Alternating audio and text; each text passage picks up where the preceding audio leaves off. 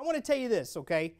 A story about two lumberjacks that had a competition to see who could cut down the most trees in a 4-hour period.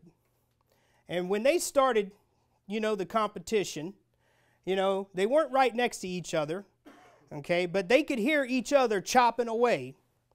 45 minutes into it, one guy notices that the other guy ain't chopping.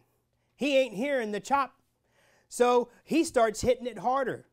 Okay? 15 minutes later, he hears the other guy start back up. 45 minutes later, boom, he hears the guy stop again. Okay?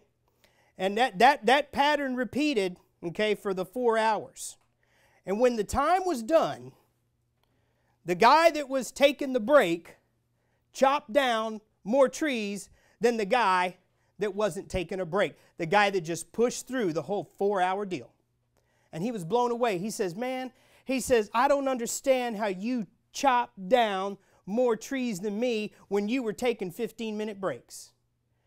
He goes, no, I wasn't breaking, I was sharpening my axe.